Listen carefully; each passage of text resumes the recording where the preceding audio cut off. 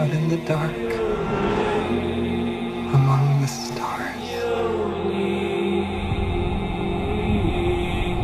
the god is dead. I had a dream. Almost like a premonition. I think there's an attack coming. My lord, this world will fall. I need warriors. I'm building an alliance to defend ourselves. How do you know your team's strong enough? If you can't bring down the charging bull and don't wave the red cape at it,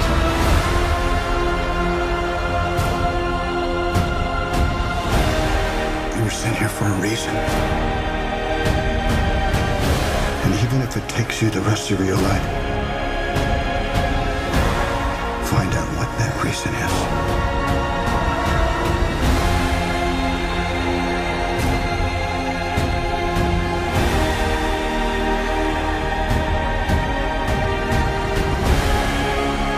They said the age of heroes would never come again.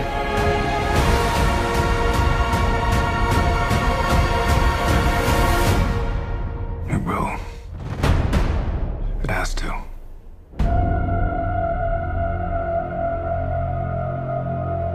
We live in a society where honor is a distant memory.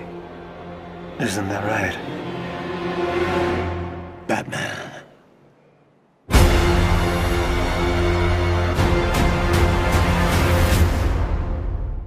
Welcome back to Access Blockbusters. We just got a new trailer for Zack Snyder's Justice League, and this is my first reaction to what we saw. So, for those of you who have been watching the channel, it may not be a surprise to say that I'm not ridiculously excited for the Snyder Cut. I know, controversial, but there it is. And by the way, guys, if you want to bash somebody about their opinions, about their subjective opinions that are not based in fact, are completely subjective, then, well, I mean, go ahead, but they are just opinions, and they are just my own opinions, so might want to reconsider the fact when you tell someone they're wrong for not being excited for something. That's besides the point. The job of a trailer is to make you more excited for an upcoming project, TV show, or film. It really has one job, just to make you more excited. So, did this new trailer make me more excited for the Justice League Snyder Cut? Yep, it did. Absolutely it did. By a ton? No. Absolutely not. But it made me more excited. So it did its job. Again, though, I want to stress, not by much. There are still a lot of things in here that make me pause and go, I'm just still not quite sure about this. But we'll talk about that in just a little bit. The sense that I got from this trailer, and again, this is a first reaction, not a breakdown, so I'm just going to be touching on little things here and there that I saw. The sense that I got from the trailer is, it feels like two different movies or films, I guess. One of which is a beautifully shot, just action superhero film, right? You got Ben Affleck's Batman, Gal Gadot's Wonder Woman, all the Cyborg, Flash, all that sort of stuff. Superman looks great. The other half looks like a beautifully shot video game, which, you know, can work, I guess. Transformers movies, I suppose, but it doesn't look consistent. So I've been saying that Darkseid, I didn't like the design from the original teaser trailer, and I didn't. And when I saw him in this trailer, I thought, okay, looks better, definitely looks better. However, I'm still not on board with Steppenwolf's redesign. Guys, he still just looks like a video game character to me. Which, okay, you know, if you're into that, that's cool, but I personally am still not a big fan of that design. But again, you know, for what it's worth, each different half looks beautiful in its own right, so there is that.